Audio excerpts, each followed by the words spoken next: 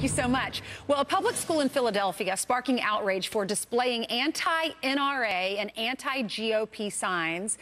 Look how big they are. Our next guest planned to send her son to that school. It's an elementary school, but she says not anymore. Joining us now is Erin Elmore. She's a Republican strategist. She probably looks familiar. She was a surrogate for President Trump. We had her on during the campaign. She's also an NRA member. Thank you so much, Erin, for being with us. Thank you for having me. You're welcome. So you live close to this school. You take your child to go play on the playground. He's 5 years old, not able to go to the school yet, but this is where you're zoned for. Your taxes go here. And what did you see on the door?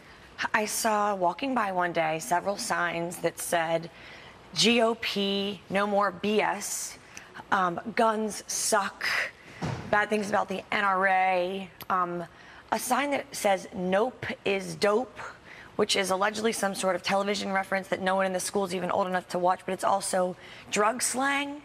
So this school is saying things like suck and BS, which stands for bull you know what, and dope. These are the things they're teaching our children. Elementary school, and they're huge signs. Huge. Okay, so you call the school, you walk into the school, what happened? I send the school a letter, a right to know request, which is any citizen's right in any school district. I challenge everyone in America. You don't have to be a fancy lawyer. Just file a right to know request. You want to know, when were these signs made? What resources were used? Did you consult with any outside political groups? Did you throw and what was their school response? Email? What'd they say? Radio silence on that, but I believe you might have a response from them. Well, they sent us a statement because we did call. They said, we support students' rights to self-expression as long as that expression does not disrupt an orderly school environment, and these signs are not in violation of School District of Philadelphia policy. What's your response? They only represent one point of view. So these are actually divisive signs. Our president, as a member of the GOP, he won the election. This is simply divisive. Also, the Philadelphia School District has only a 70% graduation rate, 10% below national average.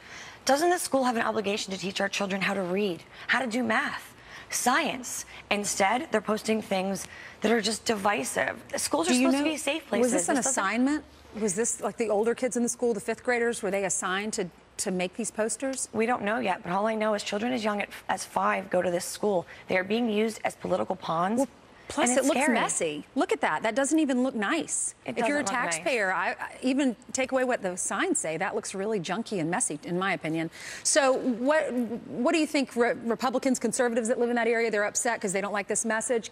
Are they allowed to make posters and put them up there too? Well, under the Constitution, if a student wants to express an alternative point of view, they have to be able to. So although the statement says they're not in violation of school policy, there's a lot of things that remain to be seen. They might be violating the Constitution. They might have violated other laws that don't allow you to contribute to political parties during school time. So this all remains to be seen. Your money goes there, but your son will not go there, you say, right? That's right, Ainsley. All right. Thank you, Erin, for being with us. Thank you. James.